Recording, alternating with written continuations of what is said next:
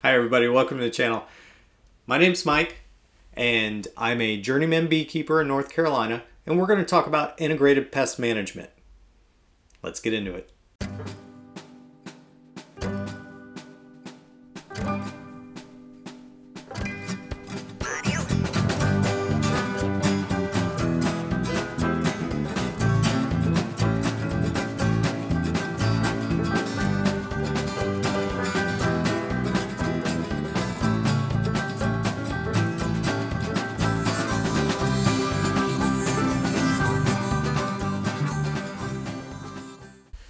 So what is integrative pest management? Integrative pest management is defined as the coordinated use of appropriate pest control tactics to reduce pests and their damage to an acceptable level. So for us as beekeepers, we're talking about a management system that will keep whatever pest we have, if it's small hive beetle, wax moth, Varroa, to a manageable level that doesn't cause enough damage to our hives that it's going to eradicate them, or we're going to have to step in and conduct treatments. An appropriate integrative pest management system are going to be your knowledge on the pests that are invading your hive. Do you know about their biology? Do you know about their life cycle? And do you know what they don't like? What will keep them out of your hive? How did they get in there? The next thing you're going to want to do is monitor.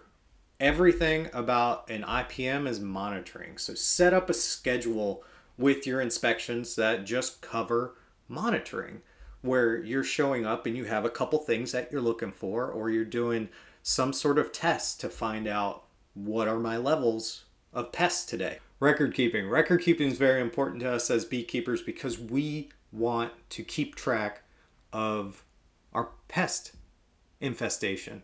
So that gives us the metrics. If you're keeping proper beekeeping notes and tracking and monitoring the amount of pests that you have in each of your hives, then you're going to be able to pinpoint exactly when did the pests get in there.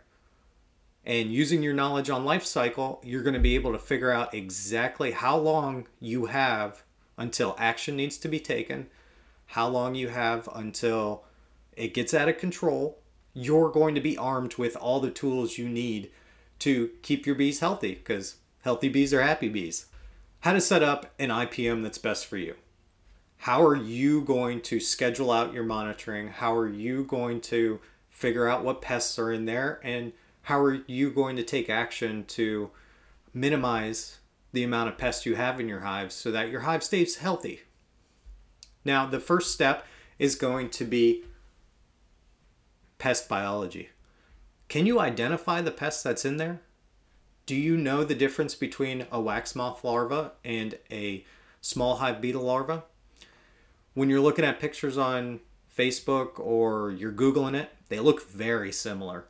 But when you see them in real life, you're going to see wax moth larvae are much bigger than small hive beetle larvae. You're going to see that wax moth larva creates webbing everywhere, and small hive beetle larvae, when they're in the honey super, will cause a sheen over everything, and it just looks slimy and gross.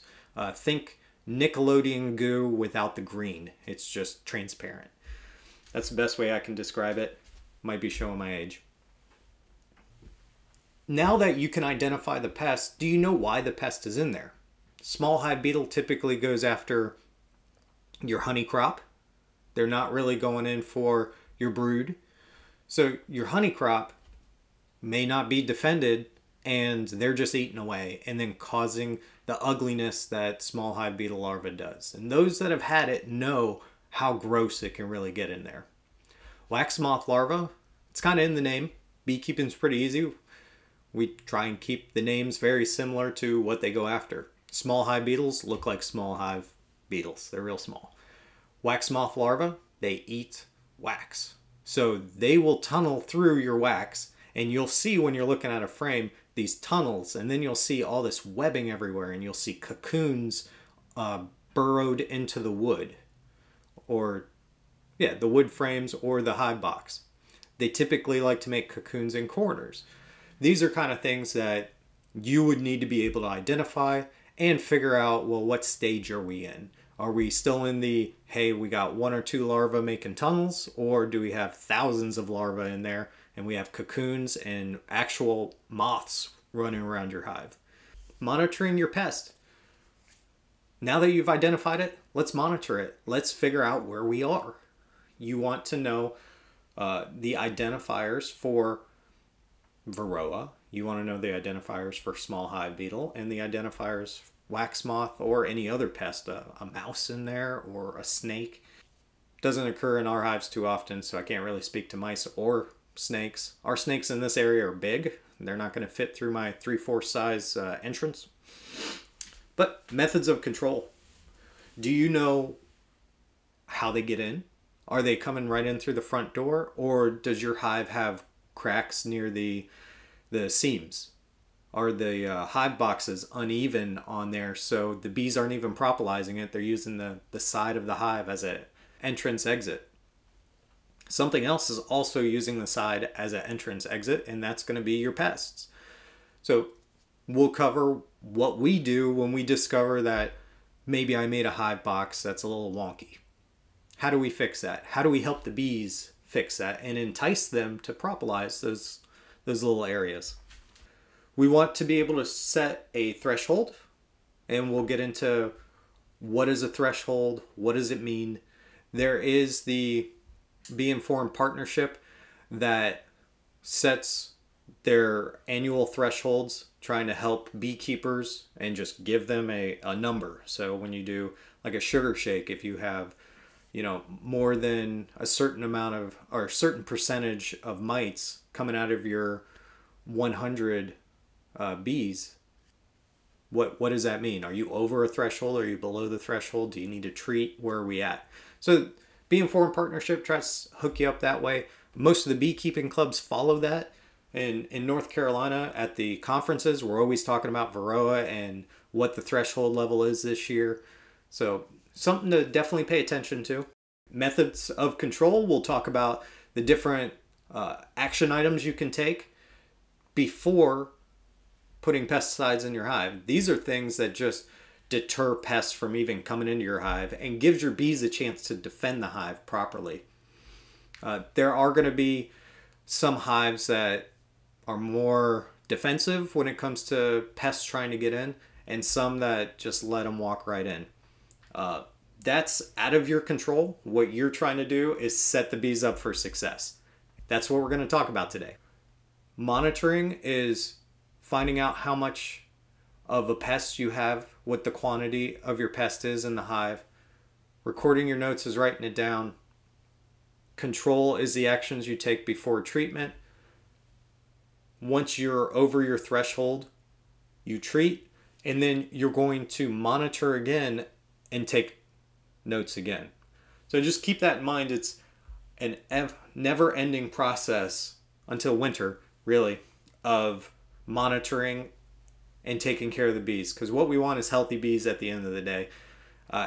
If your goals are a little different, you're like, I just want as much honey as I can get. Well, what about next year? Are you still going to have bees next year to produce that amount of honey? Or are you setting aside a fund to continually buy bees? Here at Rascal Apiary, we haven't bought bees in four years now. So we're very proficient at keeping our bees healthy, keeping them alive. We kind of look at honey and everything else as secondary. So selling the bees, selling honey, getting wax products, those are all kind of secondary for us right now. As we become more and more proficient and we start entering Master Beekeeper territory, we're going to start trying to see if we can do both, keep the bees alive for a long time and produce, all this extra income from honey or wax products, making mead, that sort of thing. But I know beginner beekeepers, you hear that and you go, yeah, I got the bees for the honey. And I understand that. But let's continue on with IPM. We're going to focus on small hive beetle and Varroa today. Small hive beetle, Their life cycle is fairly simple. They're going to smell the hive, and then they're going to enter the hive basically through the front door. If you have other cracks and crevices, they will find those and enter that way. The female hive beetle is going to enter the hive, and then she's going to find, the small spaces, the ones in between the frame rests, the ones up in the corners of the hive box. They're going to find empty cells that haven't been filled with anything yet, and they're going to lay eggs. They're going to lay a lot of eggs. 2 to 4 days after that occurs, the eggs are going to hatch. So eggs hatch, remember that. And then the larva is going to feed on what's in the hive that they can get at. If it's near pollen, they're going to eat the pollen. If it's near honey, they're going to eat that. Sometimes they dip into the eggs in the brood, but I mainly see them up in the honey super and in the resource pattern of the brood's nest, and they're just eating away, causing devastation. After that, they'll do that for a couple of days. Somewhere between day 7 and 10 of them being them existing, they will exit the hive. And typically they exit the hive just like the bees do. So if the bees are coming in and out through the front entrance, that's how they're going to do. They're going to drop off of the ledge, the landing board, into the ground. They're going to dig about 4 inches down, and then they're going to pupate and become a hive beetle. So we'll talk about what to do about all this in a minute, but we're trying to get it through to you. What's the life cycle? That way you understand what's going on. Varroa mite, their life cycle is find a honeybee that's working, that's foraging the fields. They're going to hop on because they're a parasite. They're going to ride that bee into the hive, and then they're going to basically hop bee to bee, because your forager bee's coming, landing on the landing board, maybe walking in a couple of steps, and then essentially regurgitating or passing the nectar from their honey stomach to another bee's honey stomach, and that bee's going to go store it somewhere. So they may end up dropping onto the landing board. They may end up just hopping over to another honeybee. But keep in mind, it's a mite, parasitic mite, and they're just going to have their arms up, ready to go. Kind of, if you look at videos of ticks in the woods, they sit on leaves and grass leaves, trees. They'll fall off of them, but basically they have their arms sticking up, and they're just waiting for something to walk by, brush against them, and they'll grab on. So that's basically how the Varroa go ahead and jump from bee to bee until they're near the brood's nest. They're going to drop down where the eggs are, where the larva is, and they're going to start laying eggs. Now, where do they lay eggs? They're not going to lay it right on top of the larva. They're going to lay under the larva. And then, as you may know, well, under the larva is food. There's like a layer of liquid there. What Varroa do is they have a telescopic kind of mouth. I think that's the best way to put it. Or air tube. Air tube's probably more easy to understand. So if you think of a submarine and it's got a periscope that comes up to go above the water, that's what the mite is doing. It's going to shoot up its air tube so it can still breathe, but it's going to be down in the actual food. So when you're looking in your frames into the cells, there's a good chance you're not even going to see the Varroa. You're not going to see how much infestation you actually have at that point. But the female Varroa will go under. It's going to start laying eggs in the actual feed. The eggs will then hatch, and the baby mites will start feeding on the food that's in there. It'll feed on the larva that's in the cell, the bee larva.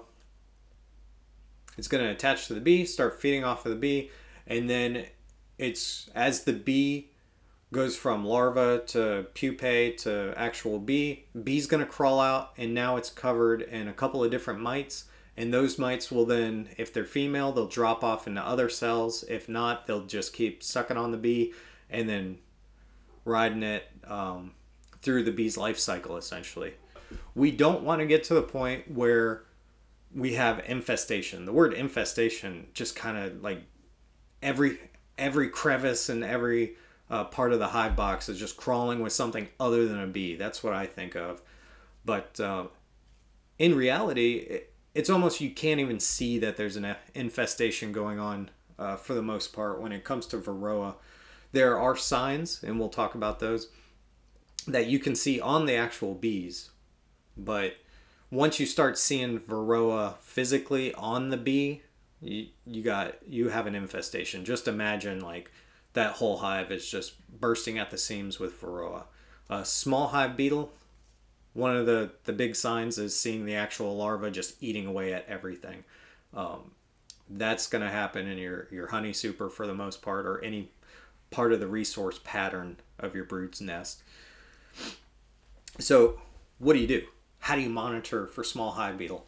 The first thing is when you're doing a basic inspection and you take off the lids, the outer cover, flip it over. Don't just throw it on the ground. Flip it over, look at it. And if you see small hive beetles running for the corners, trying to get away from the sun, you know that you have small hive beetles in there. And you need to start taking some control measures to make sure that limit stays below your threshold. Check the inner cover as well. There's always nooks and crannies in the inner cover that the small hive beetle will try and hide in. Other things that you may see are spiders in there. They'll eat the small hive beetles. Sometimes they're good, but they also eat the honeybees. So sometimes they're bad. Like we have here, the honeybees will force the small hive beetles to move into those crevices. The guard bees, most of the time they're outside the hive, guarding the entrance, right? But these bees will actually detain the small hive beetles in corners and keep them there so that they're not eating the resources, because the honeybees can't actually kill a small hive beetle in beetle form. The exoskeleton of the small hive beetle is too hard. To try and flip over the small hive beetle is very difficult for the honeybee, so they're not able to bite or sting the small hive beetle and do any real damage that you as a beekeeper could do. Varroa, some of the techniques you can use to monitor what's going on is a corrugated board for your IPM, also called a sticky board if you hear that. And that looks like this. Typically it has a grid on it.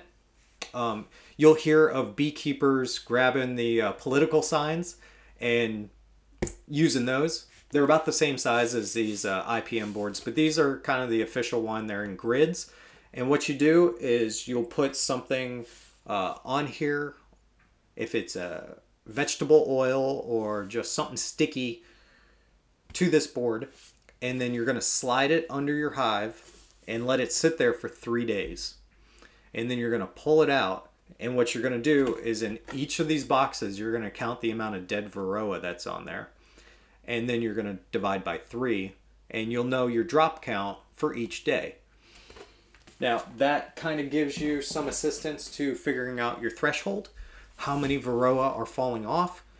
But then we have to look at the life cycle of the Varroa and go, well, if these guys are already falling off, dying, how long has it been since, you know, the first eggs were laid by the first female Varroa that entered your hive?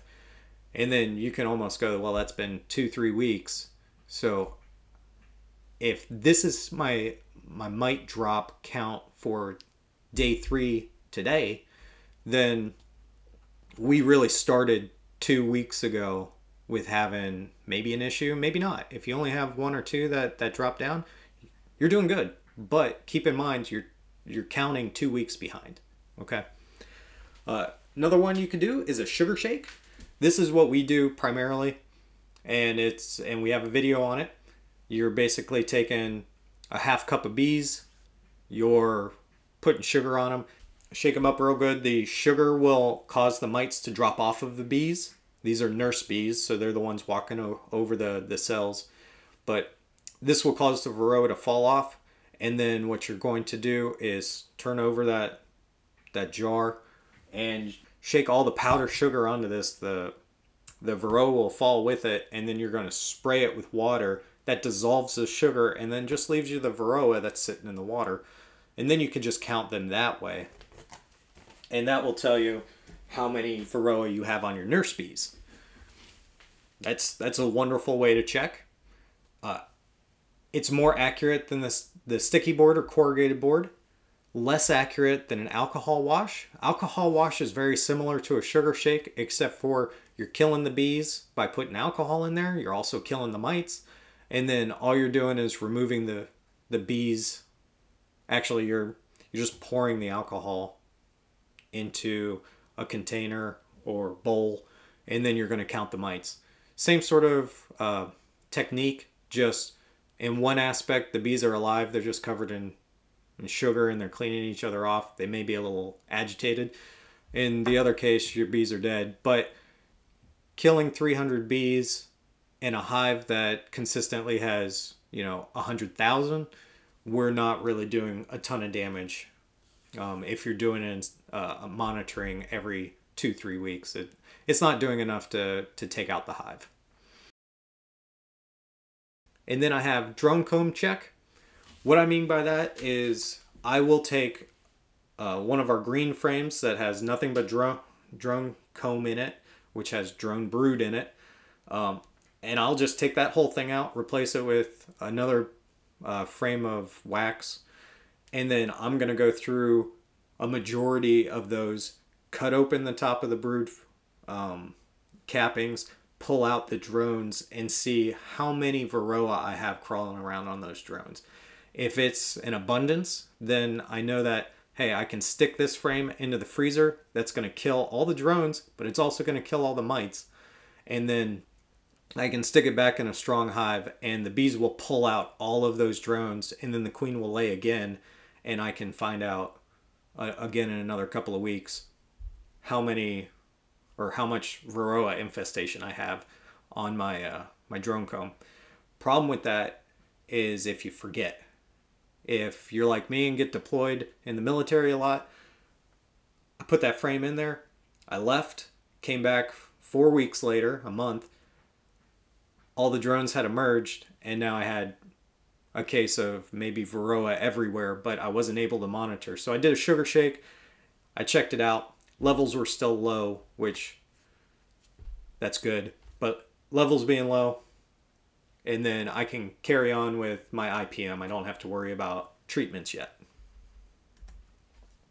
I've been talking about threshold this whole time, trying to instill that you have to set a limit for where you're going to start conducting treatments. Where did your controls stop becoming effective and you now have to do a treatment to kill off the Varroa or the small hive beetle?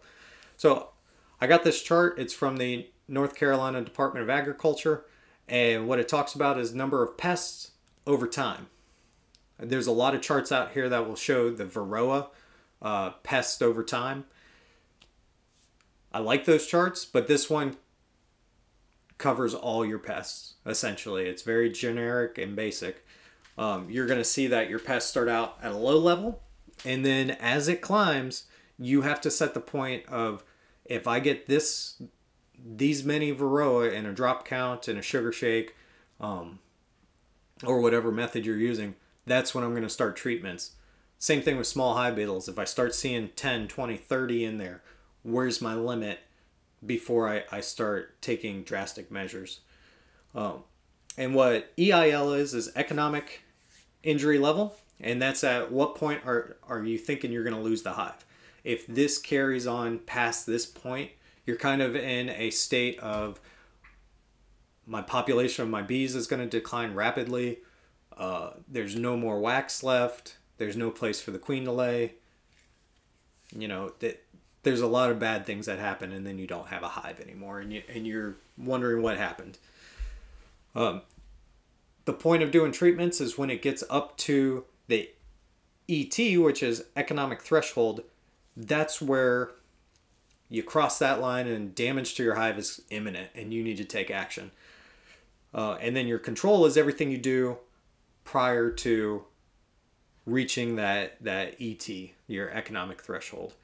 So as you reach that ET level, the economic threshold level, That's just showing that damage is imminent to your hive. That means that the pest level has gotten to a point where if you don't take control of it, it's going to destroy your whole hive.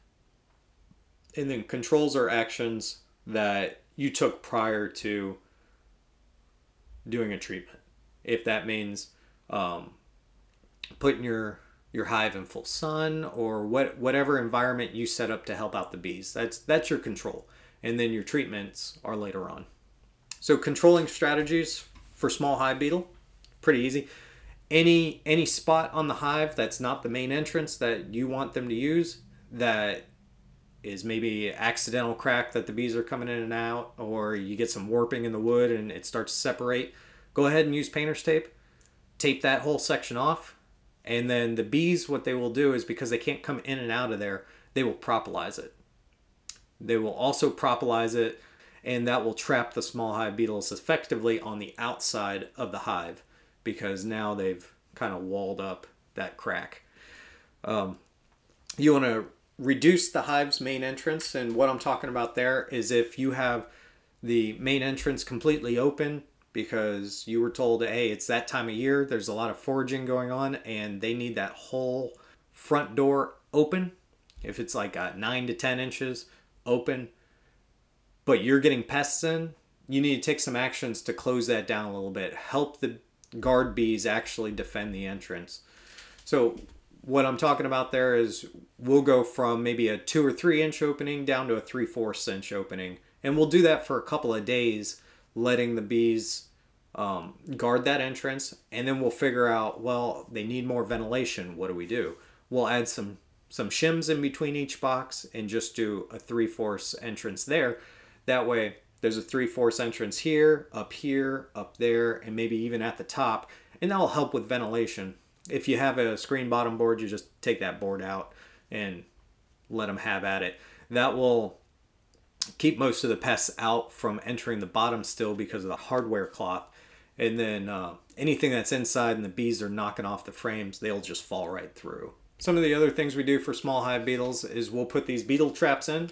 I really like these guys. They're cheap, disposable, and you just put a little bit of liquid down in here, typically some sort of vegetable oil. Fill that up a third of the way, and then the bees will chase the hive beetles into the top here, and they'll drown in the oil. So you'll see these fill up with small hive beetles if you got a real big problem. But I'll put this in as a control measure. I'll put 1 or 2 in at the top, in the top box, and then I'll leave it there. And I'll just take it out, take a look. If there's nothing in there, okay. But I'm also checking the outer cover, the inner cover, making sure that they're not just being chased into those corners and not the beetle trap. There are plenty of other beetle traps out there. That's just the one I like. Check the outer cover, the inner cover. Go ahead and destroy those hive beetles. The bees typically will trap them in the corner, so try not to destroy the bee at the same time, but use your hive tool, smash them. You could use your finger, smash them. It doesn't really matter. Another controlling strategy that's not on here that you could do is setting nematodes in the ground. There are some beekeepers that will sell nematodes. They'll raise them, sell them. We don't use them. What we do is we have chickens. We raise our hives up.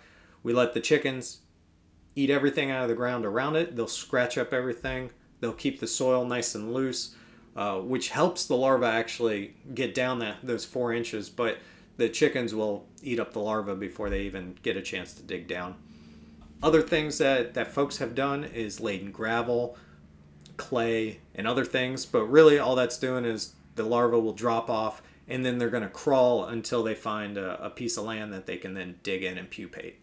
So you're kind of using a controlled strategy there. I don't know how effective it is. If you have the clay and then you have chickens and they come and they can grab the larva before they reach the prime pupating spot, then yeah, that's effective. But just letting the larva crawl across your clay or gravel, I don't think you're really doing a whole lot there. If you do all your control strategies that you can think of, but you still have an influx of hive beetle, consider moving your hive into full sun. Something in the environment that you have set up is allowing the the hive beetles to come in. If that's being under a tree or on top of really loose soil, something there is not quite right, and you should consider moving your bees to a sunnier spot where they can at least get hit by the sun for 6 to 8 hours during the day. And the last one is, if your trap's not working, put in a different kind of trap. There's all different kinds, from Swiffer pads to CD cases, beetle blasters, better beetle blasters, beetle jails, all sorts of different products that you can buy that will help capture these beetles. Ensure that you're using the trap properly as well. Read the label, look at videos and what people do, and then go from there, because there are times that you think, hey, this is just trap. He said put it in the top box. Maybe you didn't put it in the right spot. I did end up putting this on one of the outsides where this lip was sitting on the actual hive box and this lip was on a frame. And what that did is it created a maybe less than a millimeter of space between the two boxes, and it rained and some water got in. And that caused mold, which caused a whole slew of other problems in there, until I realized, oh, why is my beetle blaster full of water? Well, I put it on the outside of the box and just let water fill it up, and then oil got everywhere too. So ensure you're using your traps correctly. For Varroa, some of the things we do, and it's a constant process. You have to be proactive and just keep using your control methods. One of the things that we do is we give the queen a 1 to 2 week brood break, and we'll put a little cage around her. It's like a hardware cloth, and we'll just find her and we'll stick her in maybe a 4x4 area, 4 inches by 4 inches. And once she's laid there, she's not allowed to go anywhere else. We've done that. We've done splits to try and move her into a 1 or 2 frame hive, and then let that hive create a brand new queen. And then during that time, it gives them a pretty long brood break, and that can knock down your Varroa population. These are not effective if you already have an infestation. Okay, these are before the infestation arrives. And the whole point of it is to keep that population below the economic threshold for you. And if you can do that the entire year without doing treatments, good on you. We remove the drone comb like I talked about. Take that green frame out. Go ahead and take a look, see how many drones have Varroa on it. Freeze the frame, put the frame back after it's thawed, put it back, and let the bees take all those drones out, move them out. Gives the bees something to do too. We will simulate a swarm, which is kind of like the split. We will requeen if we have to. We typically don't. We just try and do the brood break. If we need to requeen, then we will, of course, but we haven't had to in 2 years. Full sun.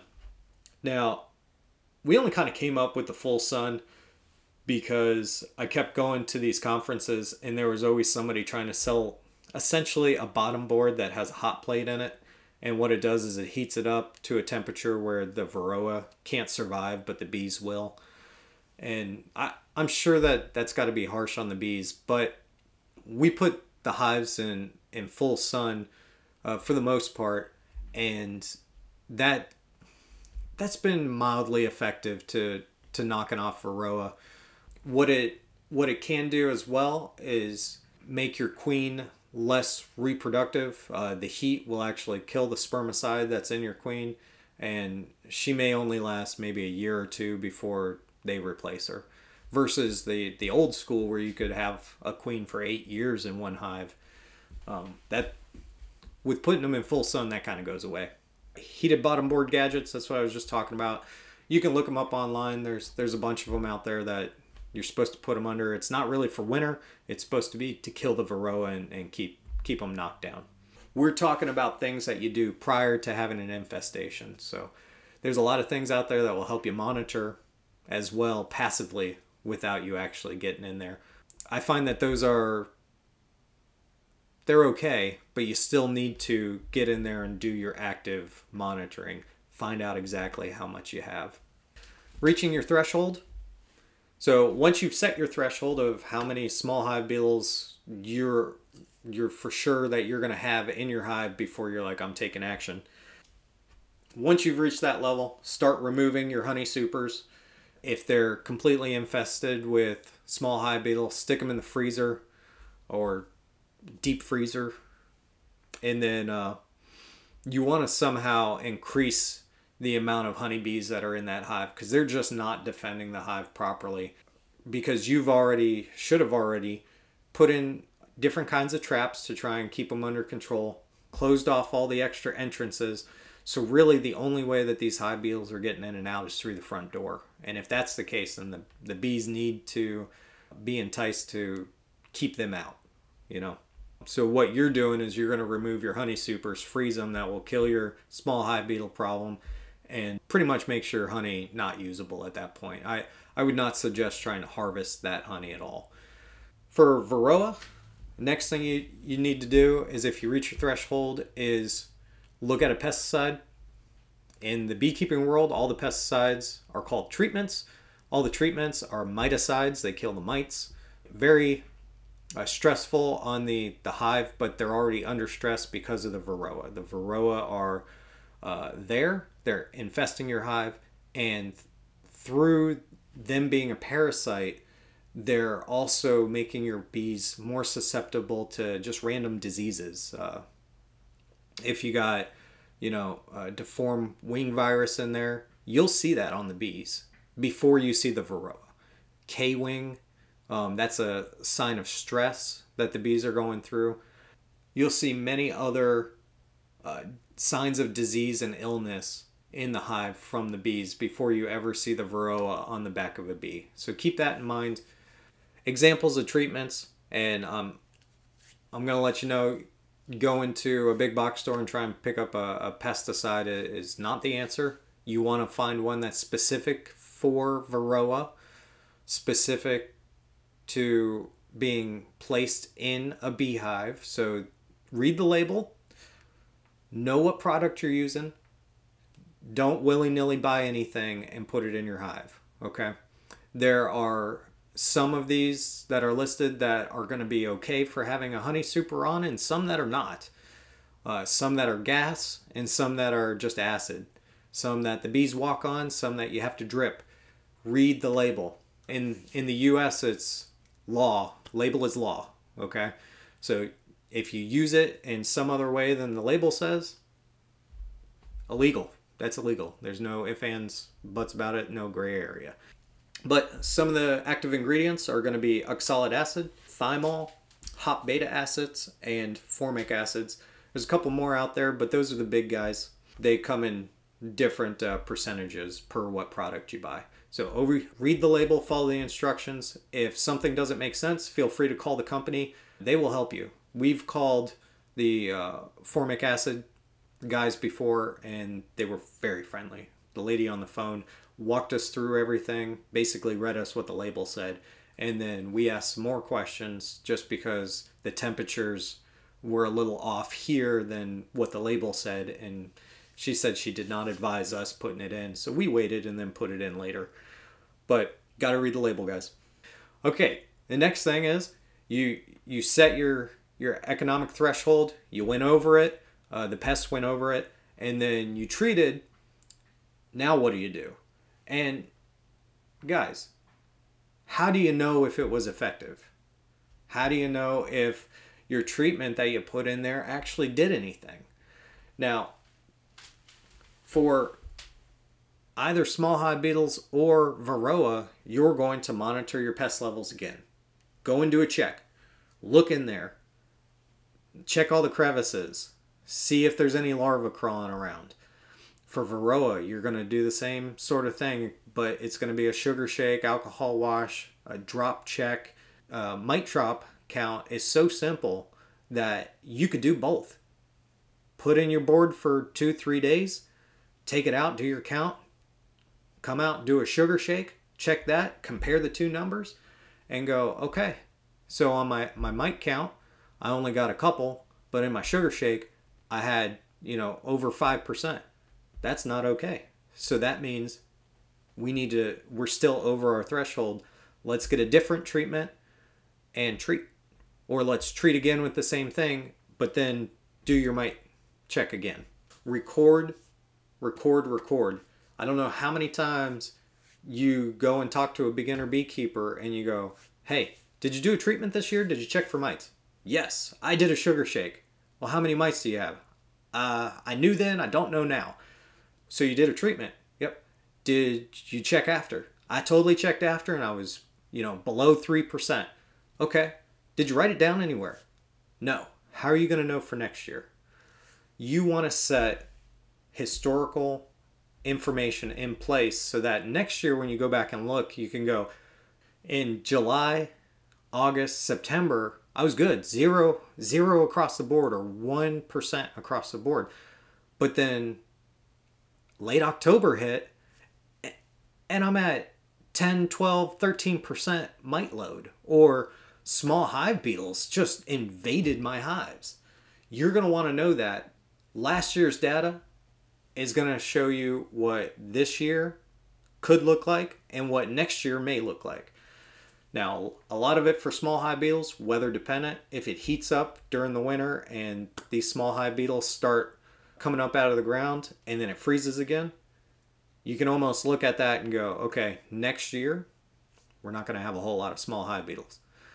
But Varroa wise, it kind of gives you a point where you can look at it and go, they're migrating to my hives at this time of year.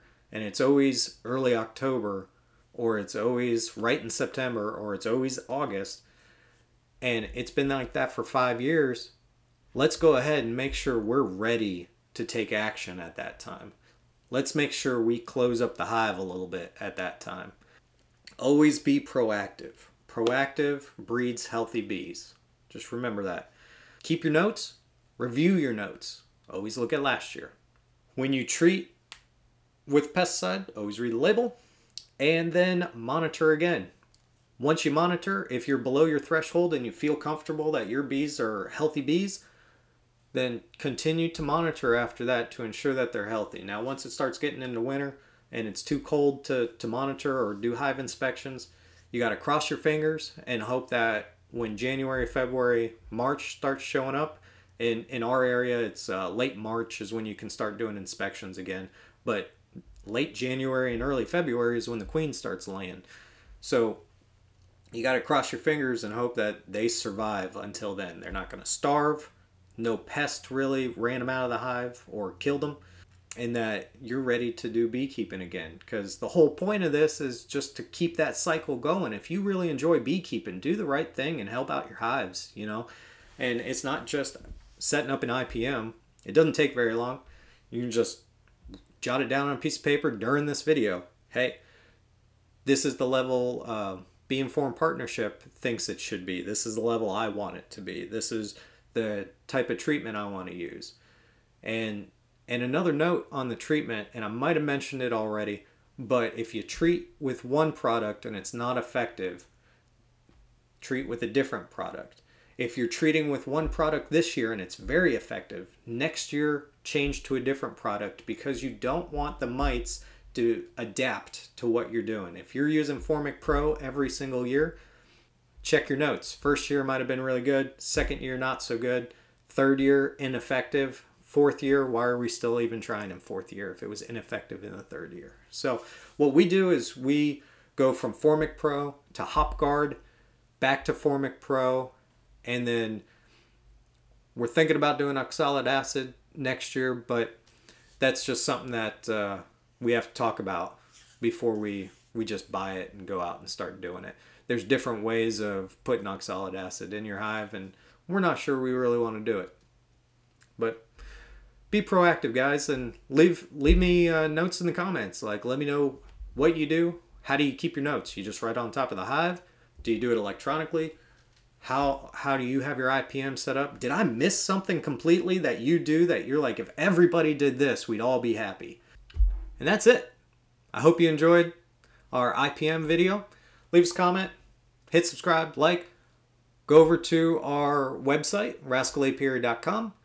We have other supplemental articles there that will help you learn a little bit about bees during the winter here. And thanks for watching.